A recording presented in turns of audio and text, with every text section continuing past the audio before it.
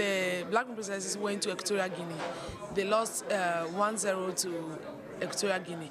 They came back Sunday, but we quickly have to go have a meeting, have a roundtable meeting to discuss and strategize for the second leg, which is going to come off on 26th of this month at the Accra Sports Stadium.